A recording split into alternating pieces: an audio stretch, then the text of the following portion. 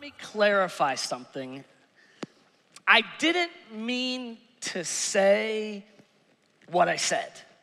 Well, I mean, I meant it, but I didn't mean for you to take it the way that you took it because of the way I said it. I mean, it really isn't what I said at all. It's not really what I meant to say. It's just a big misunderstanding, really.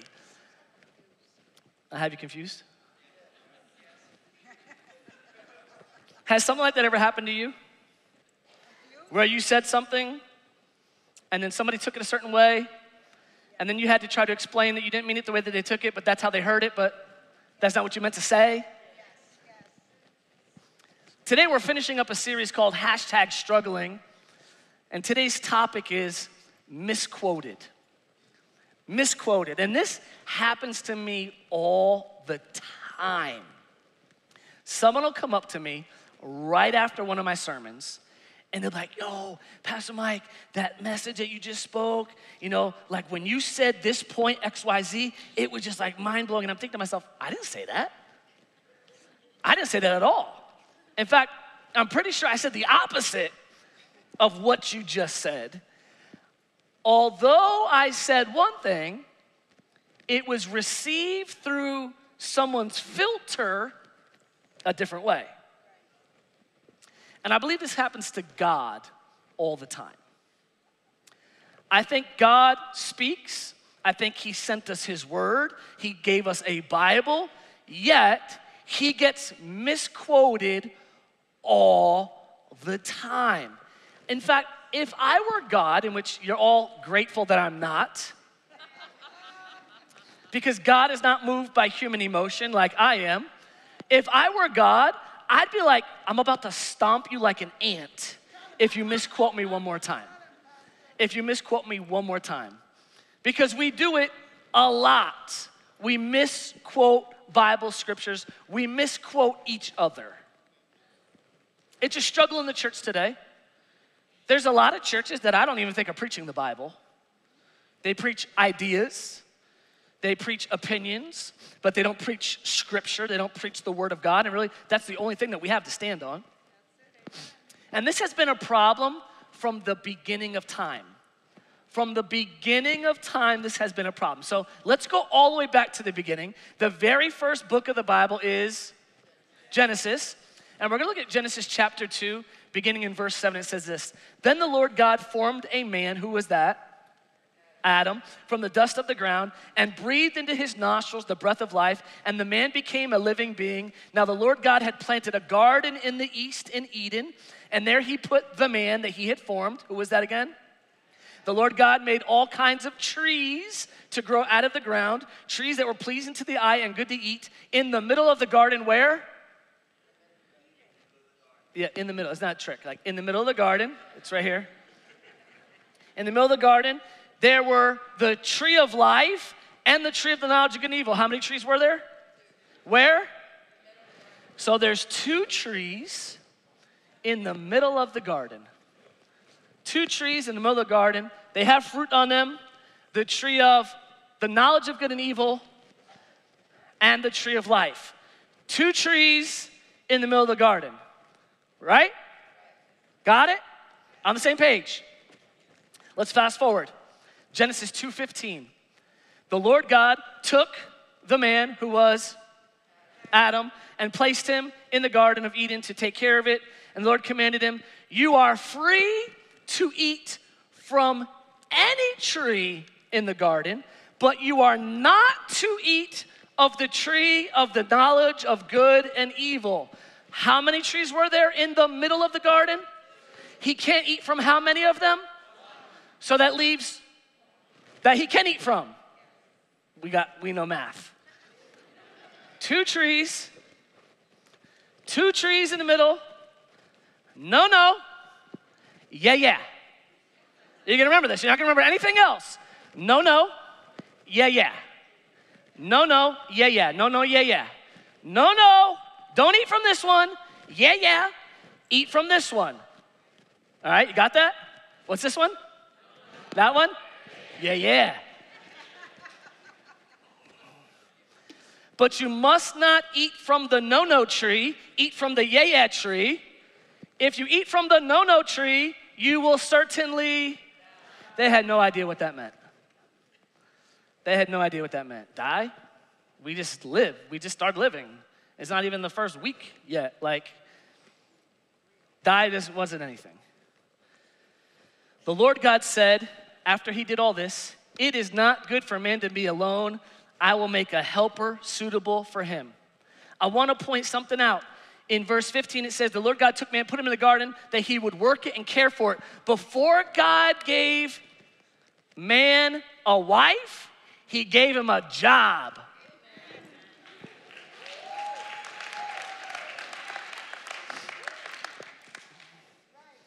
I don't want no scrub. Scrub is a guy who can't get no love from me. You know the song, sitting on the passenger side of his best friend's ride. I'm trying to help out some single ladies up in here. Find a good man. Before God gave him a wife, he gave him a job. He gave him a house to take care of her in, all right? And she was to help a brother out. So what has happened so far? God created plants, trees, water, sunlight, night, day, did all these things. He has created man. What has he not created yet? Woman. He has not created Eve yet. That has not happened yet. Who did God tell not to eat from the tree of the knowledge of good and evil? Who did he not tell? Why? She wasn't there yet. She didn't exist yet. All right, so we get this. We understand this. God never spoke to Eve. Okay, this is a setup. We got to understand this. God only spoke to Adam about the buffet options. Eve didn't know what the buffet options were. She only knew what Adam was supposed to tell her. It was her husband's job to not only keep and garden and do all these things, but it was also his job to keep and protect his wife. He was to give her the knowledge and to have communication. Number two, or maybe it's number three. It's two or three. Reason for divorce in America today is lack of communication. Lack of communication. We don't talk. And if we talk, it's about the kids. It's about our problems.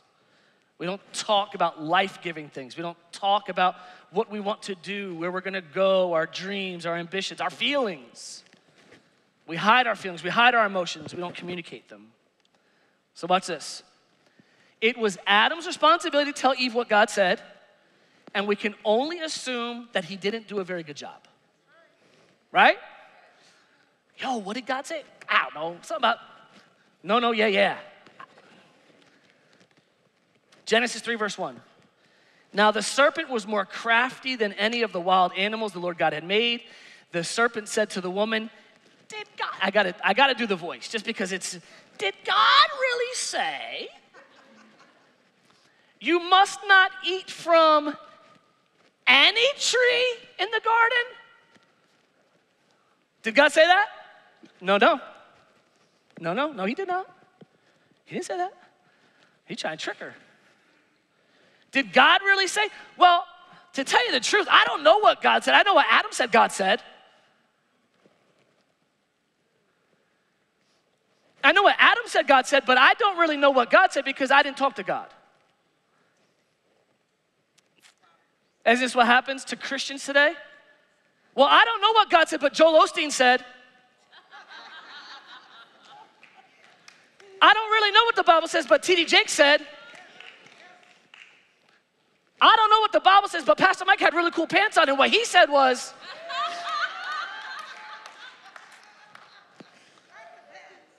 I really don't know what God said, but I'm pretty sure what Adam said was, Genesis 3:2, the woman said, we may eat from the tree in the garden, but God said, but I don't really know that God said, because like Adam said it, but Adam said, God said, we must not eat from the tree in the middle of the garden. True. But which one?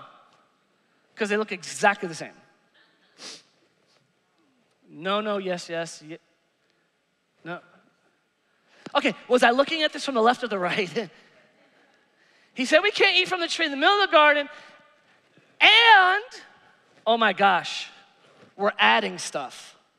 We're adding stuff now. And you must not touch it or you'll die. God didn't say that. God didn't say that. So where did that come from? Where did that extra sentence come from? Because God didn't say that. Either, and I'm making this up because I don't know, we don't know. Either Adam was like trying to set his own rules. He was like, listen, Eve, I'm telling you straight out. This is what God said. He said, don't eat from the trees in the middle of the garden. He didn't tell her which one. Don't eat from the trees in the middle of the garden. In fact, you know what, Eve? Don't even touch it. Don't touch God's stuff. Don't touch it. So now she's going around saying, yo, God said we can't eat it or even touch it or we'll die. So we don't know. We don't know if Adam told her don't touch it. Or if she's making it up on the fly so she can act like she knows what she's talking about. Oh, no, we can eat from everything. We can eat from it all. But God did say, don't eat of it. Yeah, and God said don't even touch it or you'll die. She's misquoting God. But we don't know if that's her fault or if that's Adam's fault. We don't know where the misquote came from, but we just know that it's being misquoted. Now that God is being misquoted, it opens the door for deception. You see, because when we misquote God, Scripture gets tainted and faith becomes weakened. When we misquote God, I'm just saying this for anybody who's taking notes. When we misquote God, Scripture gets tainted and faith becomes weakened. Now the serpent has something to jump on. Ready? So in Genesis 3:4, he says, you will not certainly die, the serpent said to the woman, for God knows when you eat from it, your eyes will be opened and you will be like God, knowing good and evil. True. True statement. That is a fact. You see, this was the no, this was the yes. Do not eat from this, but I really do want you to eat from this one. Because this is the tree of life. And if you eat from the tree of life, you will become immortal. You will live forever. I mean, you know the human body reproduces itself every 7 years. Like, there's really no reason why humans don't live forever except sin. So once they eat from this tree, God's got to get them out of the garden to make sure that they then don't eat from that tree. If man eats from the yes tree, the yeah tree, after eating from the no tree, he will become immortal in a fallen state. You got to get him out. If man would have ate from that tree first, he would have never eaten from that tree. Just facts, fun facts for you there, all right? True statement, you will know all things like God, good and evil. When the woman saw that the tree was good for food and pleasing to the eye, and also desirable for gaining wisdom, gaining knowledge, she took it and ate it. I wish the story ended there, because I don't think there would have been that big of repercussions. It had just been what it was. But the next sentence boggles my mind. Do you know the rest of the story? She also gave her husband some, who was standing right there. Yo, when I was a kid, I thought to myself, she's all off being deceived all by herself and he's all working hard. He's at his job working and something happens back at home while he's at work. But my man was right there. So now we got to think, okay? So maybe he did set up the rules. Maybe he said, Eve, don't eat it, don't even touch it. So when she's like, oh, well, God said that we can't even touch it. He's like, yeah, that's right. Yeah, that's right. Because he's right there. Or Adam was some sort of stupid. And he forgot what God said. So she's all like, and he was like, Or he's just not paying attention. Either way, he didn't do his job to protect and keep his wife.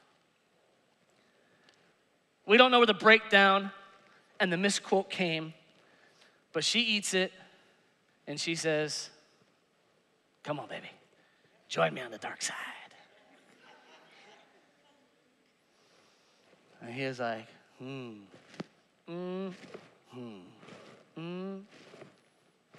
You know this? Do I do what honors God? Or do I do what's right in front of me? This is also the struggle of humanity.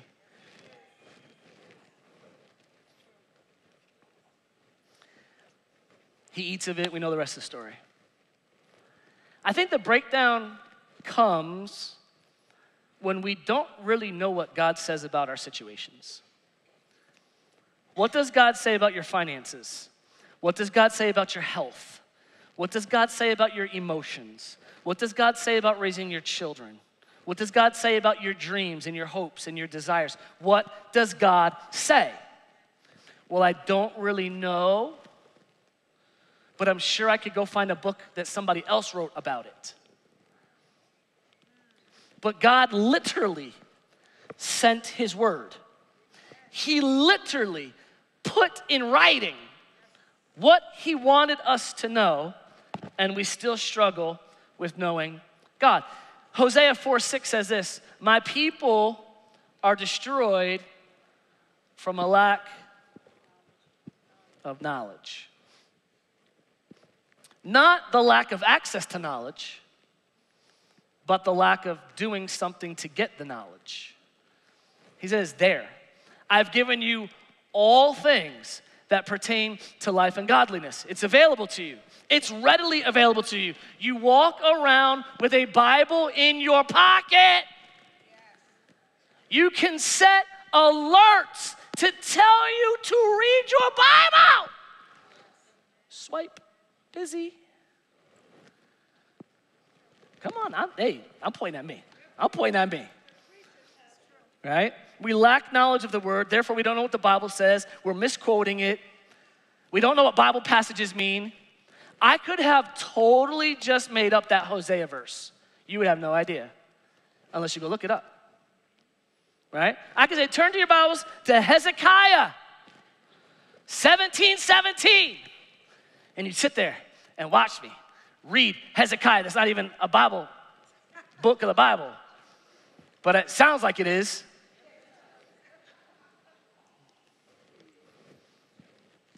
See, you get what I'm saying? I'm gonna say something to you that you're not gonna hear in 99.99% of any church. You ready? Don't believe a single word that comes out of my mouth. Assume I'm a liar and I'm cheating you and I'm tricking you and nothing that I said is in the Bible. And if you don't think that way, you easily could be a lamb being brought to slaughter. You easily could be tricked. The Bible tells us that in the last days, there are going to be preachers preaching sermons that are leading to death and destruction and not to life everlasting. They will be preaching under and by some other name than Jehovah God. I'm just saying, you owe it to yourself to look me up, to look it up. Watch what David said, Psalmist David in Psalm 119:11. I have hidden your word in my heart, O God, that I might not sin against you. He's memorizing passages. He's writing down what God's saying to him, that he can go back and rehearse that. All right, so tell me, is this a Bible verse? Money is the root of all evil. Sounds like it. What does the Bible actually say?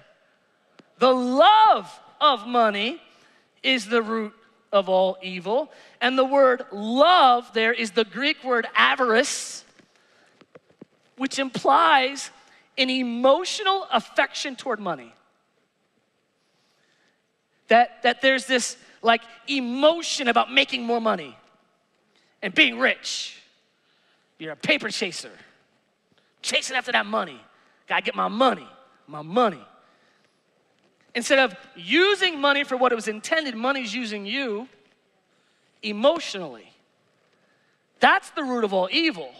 That lust, that greed of money is the root of all evil. Okay, how about this one? Is this a Bible verse? This too shall pass. Nope. Nope, sounds like it though, doesn't it? This too shall pass. It's actually from the Lament of the Doer. It's an old English poem that says this too shall pass. Now the Bible does say that where there's healing, it will cease. Where there's tongues, they will cease. Where there's the gifts of the Spirit, they will cease. The Bible does say that, though those things will pass. Well, duh! When you go to heaven, you don't need the gifts of the Spirit because you're in heaven. So obviously one day they'll pass. Have they passed now? No. Should the gifts of the Spirit be in operation in the church today? Absolutely. Should it be done decently and in order? Absolutely. Should it be done in a way that's freaky, scary, and people go running? No. No.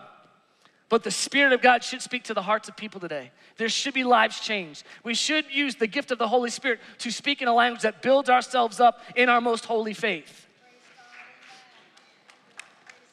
This too shall pass is not a Bible verse, but people say it like it is.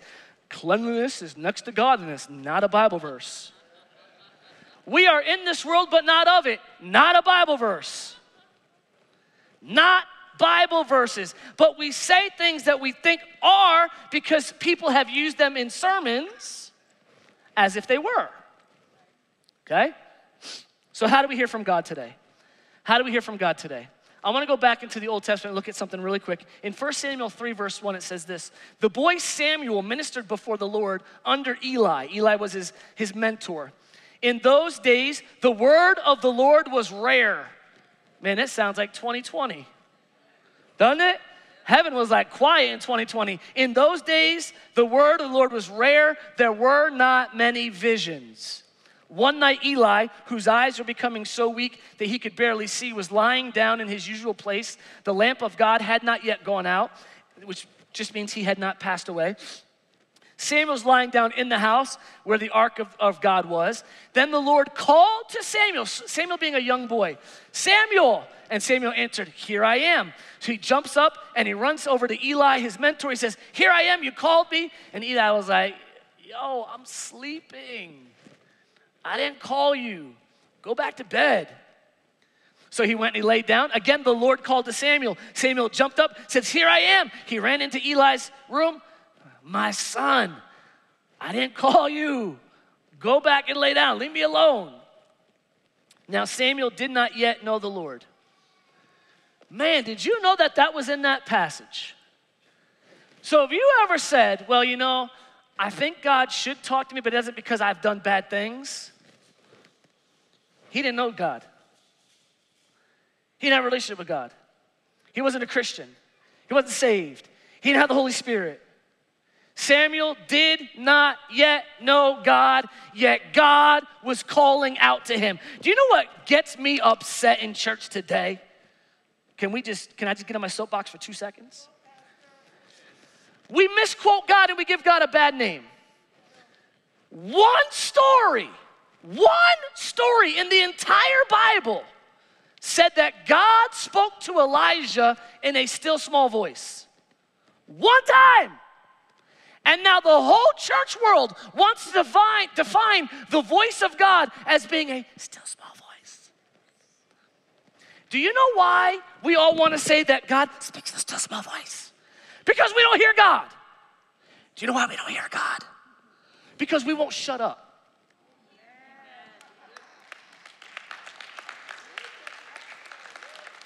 Speak, Lord. Speak to me, God. Speak to me, Jesus. I'm trying, shut up.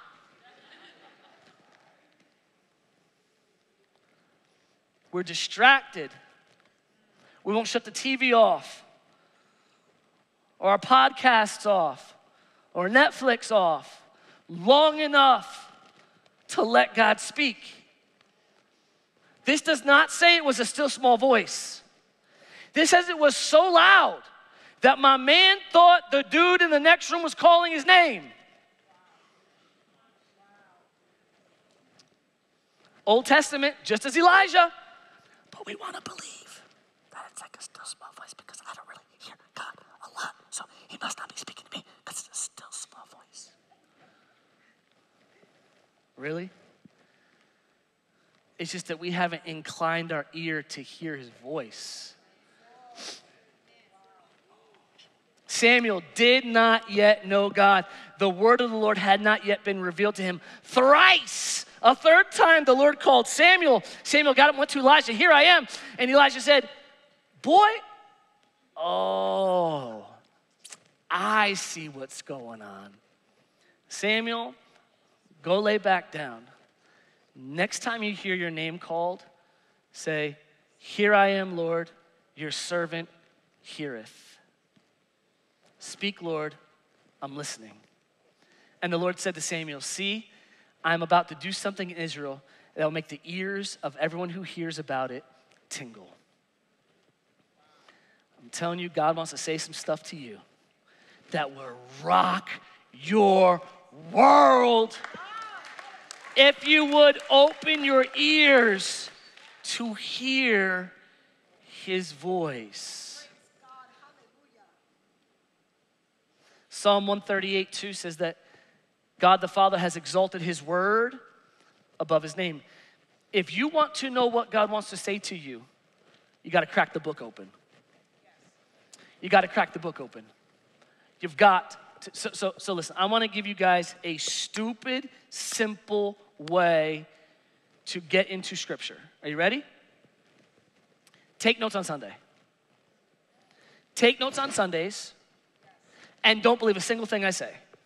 Even write in your notes, I don't believe this. This is too good to be true. This guy's crazy. His beard's on point, but he's still crazy. Right? I don't care what you write in your notes. Take notes. Write down the Bible verses. And then on Monday, when you get up to do devotions, when you get up to do some Bible time, on Monday, take out those notes and be like, I don't believe this guy. I'm going to prove him wrong. And prove me wrong. Prove it wrong. Don't email me and cuss me out about it, but prove me wrong. See what that scripture that I said this week means to you. You see, there's two things that I always pray over you every single week. The first one's in the beginning and then one's at the end. The first one in the beginning is what? That the Holy Spirit would open the eyes of your understanding, enlighten you to his truth. That's so that you see something in scripture. So today, I gave you a marriage lesson. Today, I gave you a finance lesson. Today, I gave you a healing lesson. Today, I gave you a communication lesson. Today, I gave you a Bible study lesson. All in one. If you had ears to hear, right? A lot of people say, he's talking about relationships. He said Adam and Eve were husband and wife, and I'm single, so this has nothing to do with me. You want to be single the rest of your life?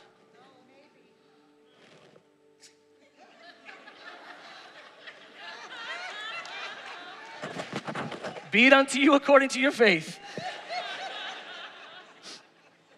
And then what's the second one I pray as we leave? Lord, I pray that they are blessed coming in, going out. Everything they set their hands to would prosper and be successful, right? These things need to become realities in your life when you know what the Word of God says about those. You need to be quoting those things over your own life, seeing what the Word of God says. Look those things up. See if they're Bible verses. Watch this, John 12:47. If anyone hears my words but does not keep them, I'm not going to judge that person. He says, whatever, do what you want. For I did not come to judge the world, but to save the world. There is a judge that that rejects me and does not accept my words. Those very words that I've spoken, they will condemn him in the last day. Watch this. He says, but I did not speak on my own. I only spoke what I heard the Father speak. See, the one who could have misquoted did not. The one who was the word and could have made up any word he wanted to said, I'm only going to speak the words of my Father. You see, the first Jesus, Adam, he didn't really know what he was saying. He was just speaking what God said. Same temptations to Jesus brought out into the wilderness. He says, the devil says to Jesus, turn this rock into bread that you may eat. He had been on a 40-day fast. He said, for God said, man shall not live on bread alone, but for word that proceed out of the mouth of God. Well, we'll jump off here and let the angels guard you up. He says, tempt not the Lord thy God. He says, well, bow down and worship me, and I'll give you all this. He said, there is only one true God. Thou shalt not bow down to any other God but thee, God, Jehovah God. Every single time he came back with scripture. In your life, when problems come, when temptation comes, when struggles come, what does the Bible say about your situation? Get a verse. Got a problem? Get a verse. There's a t-shirt. Somebody needs to make that. Got a problem? Get a verse. Go ahead, Nikki. I just made you $1 million. Got a problem? Get a verse. Come on, somebody. Google it. Google it. Verse about, scripture about whatever your problem is. He said, I've sent my word. Don't misquote me. He said, don't misquote me. I wrote it down. Amen. Father, we thank you today that your word has come to us at just the right time. We thank you, Lord, for speaking to our hearts today. I pray, God, that there is a hunger for your word that begins to burn in us as a generation. That we would hunger and thirst for more of your word, for more revelation knowledge into our everyday lives. Help us to not just be hearers of that word, but doers also. Father, I thank you as we leave here that we are blessed. Everything we set our hands to would prosper and be successful. In Jesus' name, amen, amen. I love you. There's offering baskets at the door on the way out.